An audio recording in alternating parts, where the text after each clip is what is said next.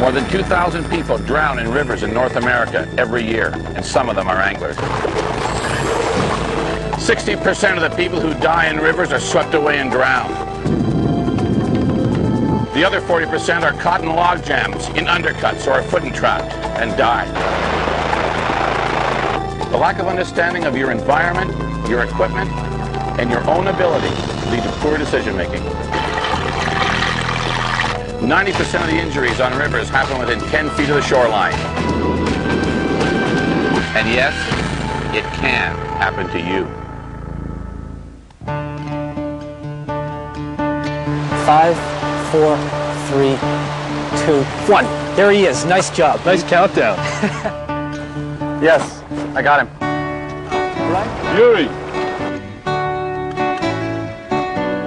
Fly fishing is a pastime like none I've ever known. For many, it transcends mere recreation and rises almost to the level of religion. I know that feeling. That's why I've spent the better part of the last 10 years traveling the world as host of ESPN's Fly Fishing the World. Hi, I'm John Barrett. Along the way, I've been fortunate to work with the Simms Fishing Company out of Bozeman, Montana. Not only do Simms make the finest waders and wading products on the market, they also pride themselves of being innovators. Innovators of products that make wading safer for all anglers.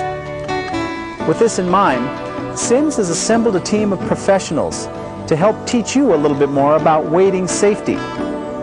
Beginning with Dave Whitlock, one of the patriarchs of fly fishing.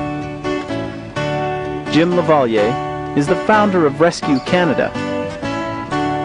And Ralph Cutter is a trained rescue diver and swiftwater rope and rescue technician. Together, they will bring together some very important knowledge and skills that'll help you get the most out of your fly fishing and stay safe while doing so. Trout streams are impressive to behold.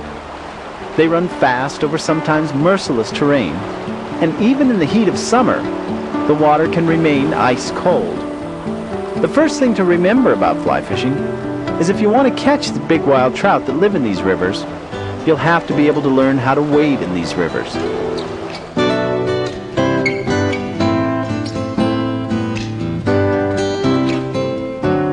Wading safety begins with the equipment you choose.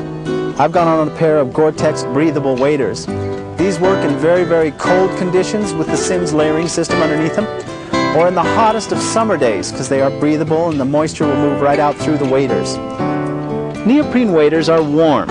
They'll provide you with a little flotation and oftentimes a little bit of padding against rocks if you fall. But in warmer weather, they can become uncomfortable, causing you to overexert yourself.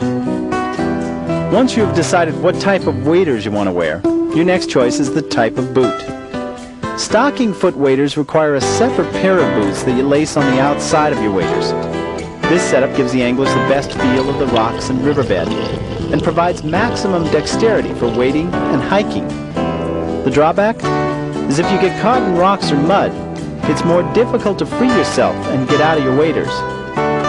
Boot foot waders give anglers a better chance to escape from an entrapment, as well as provide more warmth than stocking foot waders. The downside is they make walking a little more hazardous because they don't fit quite as well. I also have on not one but 2 wading belts. 2 wading belts work well because if I get into real deep water conditions, I can take the top belt and slide it up around my chest, cinch it real tight. Allows me to cross deep sections of the stream. These belts are your defense against water filling your waders should you happen to fall. I also carry a Simms wading staff. Now this wading staff will get me out of troubling situations. If I get in too deep, I need to use the staff to turn around or to support myself when I'm going across real fast water. Choosing the proper wading boot is critically important. I've got on felt-soled boots right now, and this is the traditional boot that most people have used for years and years. It works pretty well on rocks and in the water and even on some slick moss. But there's some new compounds that have been developed, including a sticky rubber compound. This works real well in the water. It actually holds up well on the banks, and with the cleats, I even have more stability. Now you don't want to use cleats if you're going to climb into a boat all day and there's a chance of scratching it or puncturing a raft. But If all you're doing is waiting, the cleats help a lot.